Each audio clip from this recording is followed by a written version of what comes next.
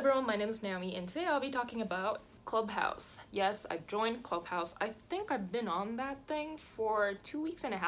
I joined that app because my friend was like, oh Naomi, are you on it? Apparently like it's this like new thing and like I want to join. So I was like, okay, you know what? If you're gonna join, I'm gonna join. So I got an invite and I didn't pay for it. And I invited my friend, so we joined on the same day. And guess what I did first? Me being this pathetic fangirl, I searched if my faves were on the app. So I searched Pedro Pascal, Oscar Isaac. Pedro's on it, but he never uses it. Oscar Isaac, he doesn't have Twitter or Instagram, so it's kind of obvious that he's not on that thing. So I was like, okay, who's next? Drag queens, Michelle Visage, those people who I really love. So I was just like, damn, I'm a really pathetic nerd, and that's me, and I accept that. I'm just gonna love myself as I am. So how the app works is that there are rooms you can join as a listener at first, and if you have questions or something that you want to say, you can raise a hand, and if moderators approve you can speak, kind of thing. And there are clubs, so I joined 3 clubs, one for Marvel, one for Drag Race, cause again, I'm a loser, and one club for like Japan, but for English speakers mostly, and it's pretty fun. The thing that I find most beneficial or interesting is the fact that you can listen to people talking directly, as in there are a bunch of filmmakers, production team members talking about specific films or that they're a part of, or photographers are joining in and talking about how they can kind of, you know, judge up their businesses and blah blah blah. And there's a lot to learn from, but there are some things that make me go oof. So first of all, the app itself, the privacy part is questionable. My friend left the app because, you know, we heard the news that Clubhouse is recording all the conversations and have been selling those data to certain companies. So it's just like, that's pretty much like all the apps. I'm not condoning it, but I'm like, Clubhouse, seriously, just... And because it's voice only, like no texts, people who have difficulties with the speaking or listening or people are excluded. That I found really not cute. Let's at least have text functions so that it could be more inclusive, but I know that that's against the whole, you know, concept of Clubhouse. So I'm still like, let's be more inclusive, please.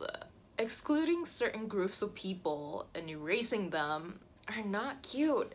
It shouldn't be happening. So it's just, am I enabling that app? But I'm speaking against it, so I'm enabling while criticizing. Ooh, I'm a horrible person. I already know that. And one of the issues of not having text functions is that, let's say that someone's spreading false information and you have links to articles or essays or whatever to kind of prove that that person's being incorrect. You can't really do that. You have to say verbally. And if you're not a moderator, and if the moderator is that person or agrees with that person, they can mute you or kick you out. So the information can be really closed off, and that is harmful. And because of that closed off, kind of secluded nature of rooms, people may interrupt people a bit too aggressively. People may say some offensive, derogatory, discriminatory things. I've heard and witnessed such things. It's concerning. The clubs that I joined do have rules against them, so like they say like don't interrupt women or be respectful, and whenever I read those rules I'm like, what the hell happened here? Actually, I know what happened. We all know what happened. So with that in mind, whenever I create a room, one of the top priority is to have safe space for transgender people. So whenever I create a room, I can set a title, and whenever I'm talking about feminism or LGBTQ rights, which is like 99% of the time, I include trans flag into the title to show that at least like trans people are welcome. Like, I want to show that I see you transgender people and I'm with you. It's really hard to set the tone of the room with the title because it has, you know, word limit. So you can't be like, let's talk about food, but don't be nasty, or like, you can't do that. And it's really up to the moderators to make sure that things like that won't happen, which is okay, but sometimes it's a bit too much. So it's just like, so it's just another thing that Clubhouse could work on. Also, I've been in rooms and I've heard stories about this situation where someone said like something really out of touch or just baseless, and that got ignored, or that conversation led to a whole new conversation of messy things. And when that room ended, another room was created by some of the people from that room saying like, sorry that happened, sorry that got out of control, or hey, you didn't clock these comments. And it's really awkward. Everything just falls onto the moderators, right? Because they have to moderate the conversation, and when things like that happen, they have to gain the control. But it's too much. Like, I admit, I've moderated rooms a few times and I haven't had that much of horrendous experiences, but there are some moments that I was just like, don't say that, or what did you just say? I try to be respectful, and I'm pretty sure I missed some of the things that I should have clocked, and I'm sorry to those who I couldn't make their experience on Clubhouse better. So it's really difficult. So I feel like Clubhouse should be a tool to hear other people's opinions, and based on that you should do your own research and then kind of come up with your own experiences, ideas, and conclusions. Does that make sense? Like, Clubhouse rules ban you from transcribing, recording, or otherwise reproducing and or sharing information obtained in Clubhouse without prior permission. So that clause itself is a bit questionable. Like, so the whole goal of Clubhouse is to be this closed off community.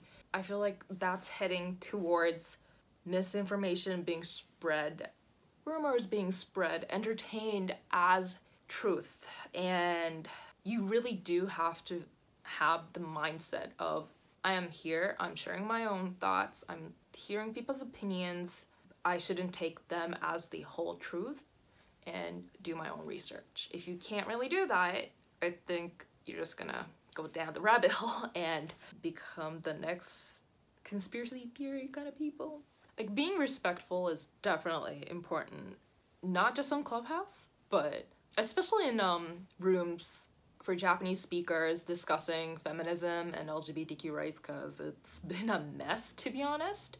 And that's one of the reasons that I'm waiting for my approval of my club application, because as soon as I started, I hosted like 3 rooms and I applied to create a club for Japanese speakers and English speakers to talk about feminism and LGBTQ rights in Japan, but like outside of the world too, so that I can set the rules saying transphobia is not allowed here, be respectful, if not I will kick you out and block you, to have a safe space for the club members. So I'm just like, it's been 2 weeks, where's my approval? Also, I definitely want to talk about The Mandalorian and like Oscar Isaac's movies and that kind of stuff, so like if you're interested in that, follow me on Clubhouse, because I definitely need someone to talk to, because my friend quit. If you're watching this, I don't mind you quit. I miss you. But I met some great people in Clubhouse. Like, instantly when I like heard their points or like stories, I'm like, I'm gonna like you. And I connected with them on Twitter or Instagram. I just realized that Clubhouse is a tool to cultivate knowledge, to train your mindset, to make you be a better moderator and stuff, but it's not the goal. Through Clubhouse, I want to reach out to people. I want to talk to people, learn more, and create better ways to talk about feminism, LGBTQ rights, and equality and everything outside of Clubhouse, also in Clubhouse as well. But I do hope they fix their privacy concerns ASAP so that my friend can come back on. But yeah, if you're on Clubhouse, follow me at @NomadPlat. Like, I want to have a group set up where I can appreciate The Mandalorian and Pedro Pascal and Oscar Isaac. I'm really, yeah, I'm pathetic. I'm a nerd. What did you expect? Oh yeah, and follow me on Twitter and Instagram at @NomadPlat. Come say hi. And yeah, I talk about film. I talk about feminism in Japan and North America, politics and what's happening in Japan, because there's just an influx of misogynistic comments made by pretty much all kinds of people. I'll be talking about that too. Yeah, I talk about a bunch of things, so subscribe if you haven't done so already. Like this video, comment, whatever things that you want to comment, but be respectful, please. I had a whole anti-feminist attacking me in my last video on my Japanese channel. So I'm like, if you're not gonna be respectful, I'm just not gonna tolerate them and delete them. It's my channel. So yeah. Anyways, I will see you in my next video. Stay safe. Bye, kids.